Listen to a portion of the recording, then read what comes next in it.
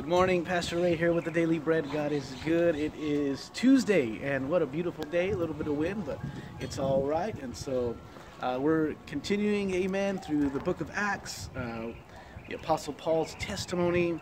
And today I want to talk to you about being fearless, And so let's read it, chapter 9, verse 23 through 30. Let's read it and see what we can learn. Amen. It's about the Apostle Paul and his bold, fearless preaching.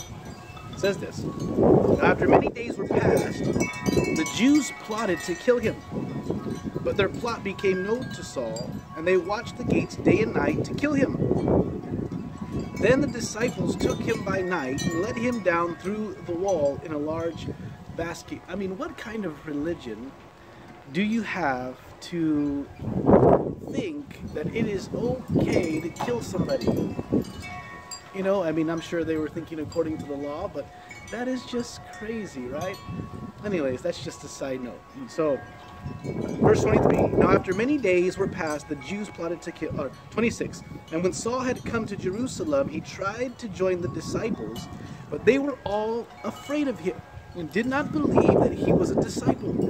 But Barnabas took him and brought him to the apostles, and he declared to them how he had seen the Lord on the road, and that he had spoken to him, and how he had preached boldly to Damascus in the name of Jesus. So he was with them at Jerusalem, coming in and going out, and he spoke boldly in the name of the Lord Jesus, and disputed against the Hellenists, but they attempted to kill him. And when the brethren found out, they brought him down to Caesarea and sent him out to Tarsus." Oh, right.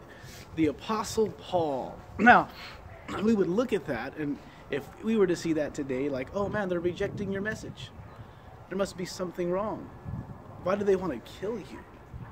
But this was God's man. This was God's man, the Apostle Paul. You know, and so that gives us the lesson, and Jesus said it himself, right? Not everybody's going to want to hear it. Amen. Not everybody wants to hear the gospel.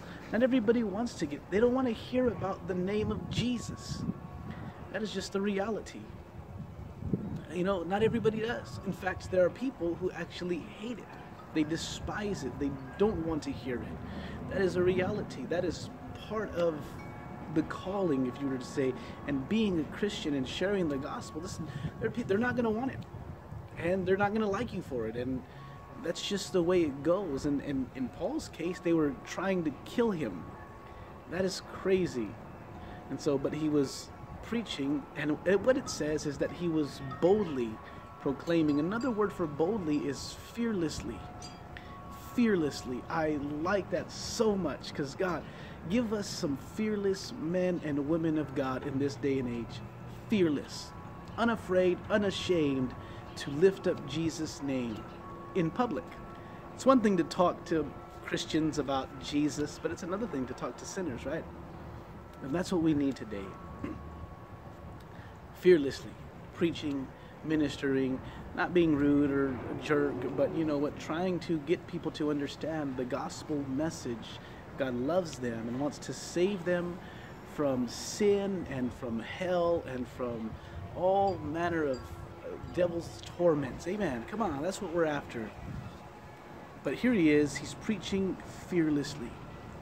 And so that's the challenge, right? Because even in witnessing in my own life, you know, even sometimes in preaching from a pulpit in the church, I can tell you with the honest heart that there are times when, you know what, the spirit of fear tries to hinder me.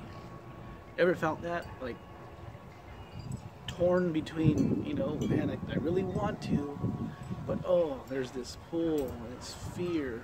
We don't want to call it that. We might try to spiritualize it, and you know, the Holy Spirit stopped me. Like, yeah, right. No, fear stops most of us in our tracks in living for God, right? Come on, let's be honest. Do real talk today. Fear of rejection. Fear of rejection. Nobody wants to be rejected. Everybody wants to be liked. Everybody wants to be accepted. We all want this, but that's the challenge when it comes to really following Jesus. Not everybody's going to accept it. And that is what it is, you know, because The calling is to be fearless.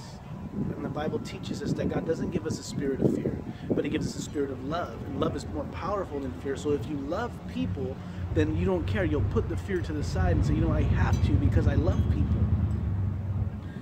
Fear will stop that, but love overcomes that.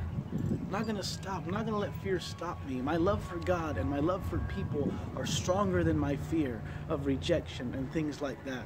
No, I'm not going to stop. That's why he's able to preach so boldly. And then he goes and it says they're afraid of him.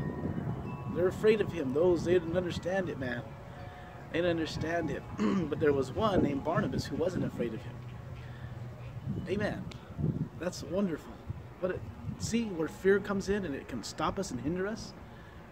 But he wasn't, and he took them in, and then Paul goes on and begins to preach more. And the fact is this, that there are some that don't want to receive it, but there are those who will. That God already has been working on their hearts and pulling on them. There are some who will. Listen, it's always been like that. In Jesus' ministry, not everybody received the message. You know, it just didn't work that way. They killed him for it. The disciples, the apostles, not everybody received. That's the biblical story, right? That's where we get our lessons from, not from what we think, but from what the Bible teaches us. Not everybody will, but there are those who will, and that's why we can't be filled with fear. We can't be afraid.